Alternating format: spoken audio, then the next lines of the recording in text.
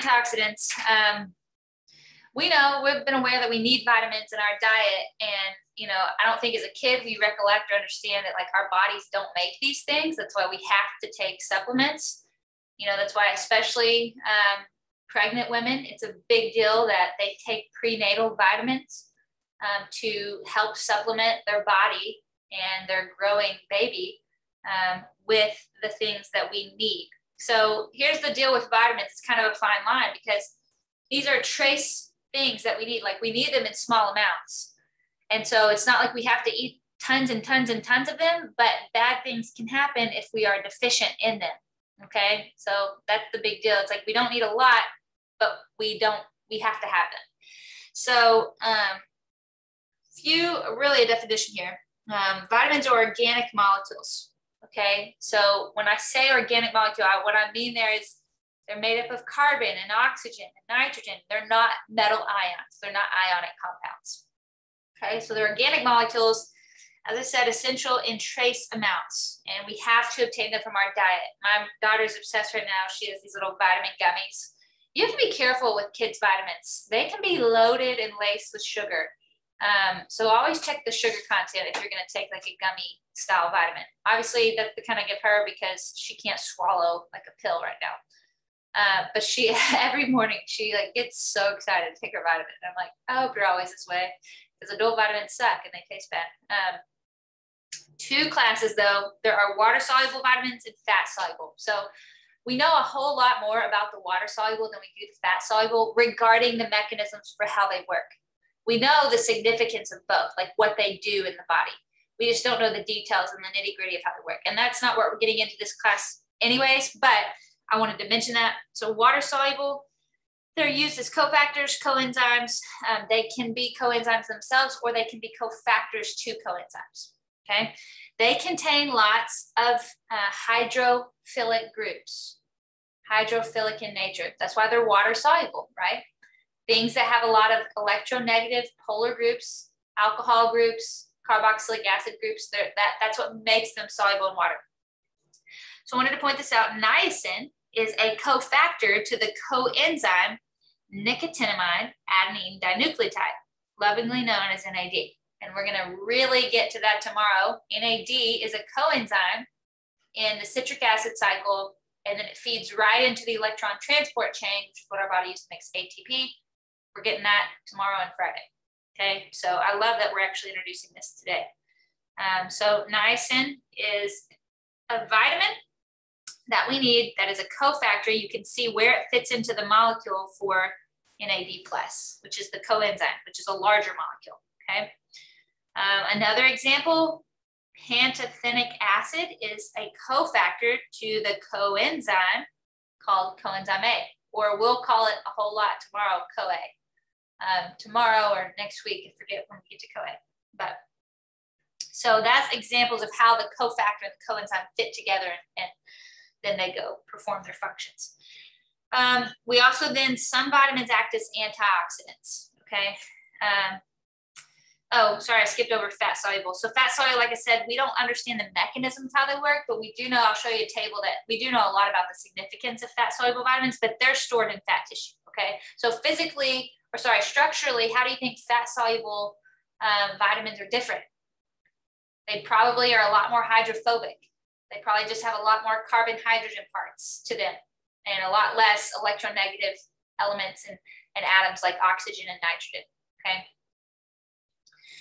Okay, antioxidants. Some vitamins are antioxidants. Why are antioxidants important? Don't read you're probably already reading it. Okay, antioxidants are important because they squelch molecules that can oxidize things in our body. Oxidation is a good thing when it's controlled and when it's done in the way we want it done.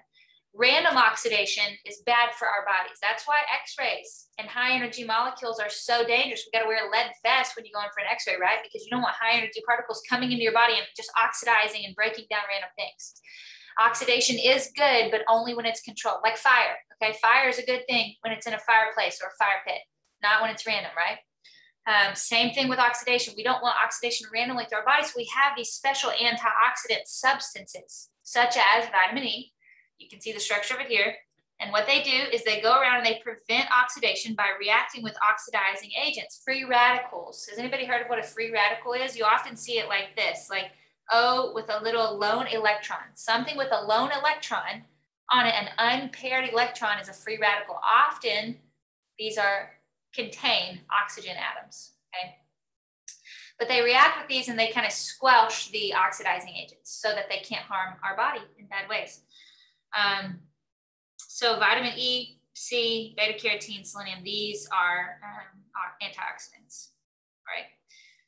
And will react with oxidizing agents. So these next slides really are just tables. And here's what I'll say about these tables. You don't have to memorize everything on this table, but you need to have something in your back pocket to pull out on the exam. If I say, explain to me, give an example of a water-soluble vitamin and explain its significance, you can pick which one you want to write, okay? But you need to at least know an example. I want you to walk away from this course knowing an example of a water-soluble and a fat-soluble vitamin and minerals as well, okay? So that's all I'll say. On the exam, I'm definitely going to have why vitamins are important on there, and I want you to be able to provide me with an example and the significance of at least one, okay? Safeguard, I would know two and their significance, okay? But I'm not going to tell you which two to know. What I did think was cool, so if you're looking at this table and it shows you all the water-soluble vitamins and their significance, look at the source, okay? A lot of you are in nutrition or headed into nutrition in some realm. And so you care about, you know, our diets and what kind of foods provide what kind of nutrients to our bodies. And milk and meat are, well, meat especially is like a source for all different kinds of vitamins.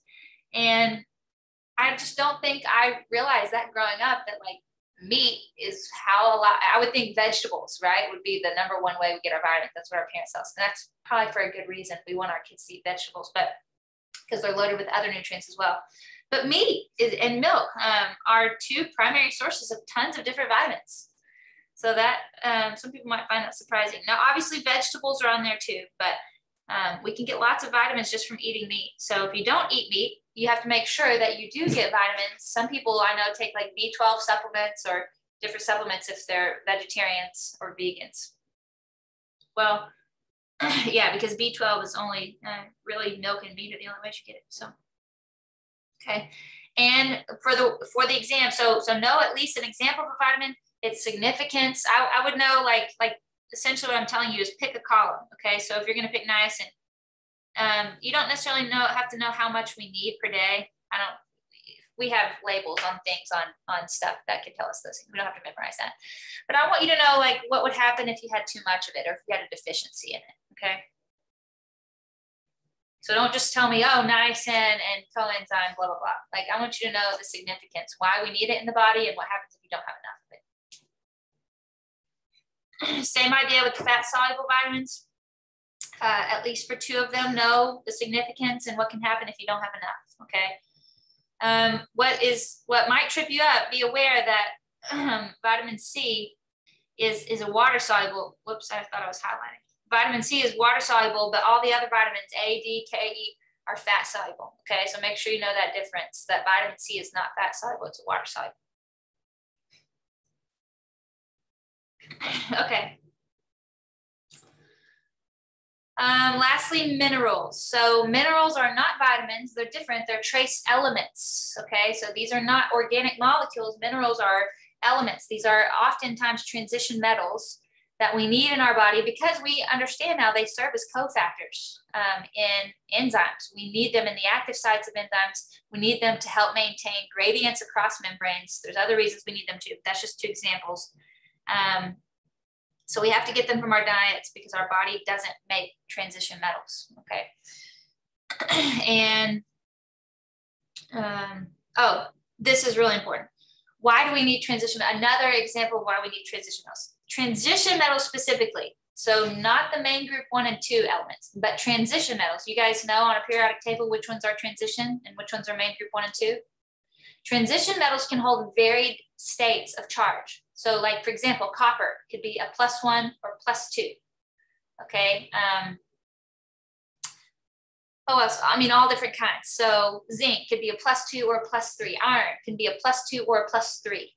And because they can be two different charges, we can use them again and again and again. We can recycle them through redox reactions, okay? These are critical for redox reactions, and they play really important roles in pathways such as the electron transport chain. I'm trying to think, there's probably gonna be other pathways where we have to use redox reactions, but because they can hold very oxidation states, they're critical. We're actually getting to the electron transport chain either end of the day tomorrow or Friday. So this table shows you that you need some minerals more than others. Okay, so that's why they call them macro minerals and micro minerals. And so some, it's just because you need more of like your potassium and your calcium and your chloride and sodium than you do like copper and selenium and magnesium. Okay. For these, I'm probably not going to ask you to memorize like all the deficiencies and effects of excess, but know the difference between macro and micro. Be able to give an example of a macro and a micro mineral. Okay. Again, I'm not going to ask you to list all of them, but I would ask you maybe to tell me an example of one or the other. Okay. All right, that's it. That's it.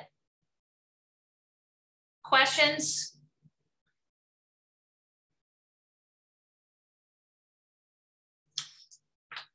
Well, there's no other.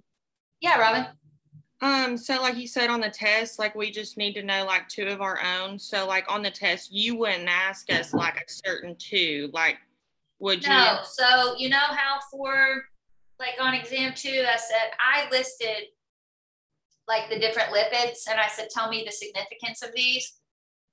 What I'll probably do is say, give me an example of 1 or 2 vitamins or, you know, minerals or whatever, and tell me why they're significant.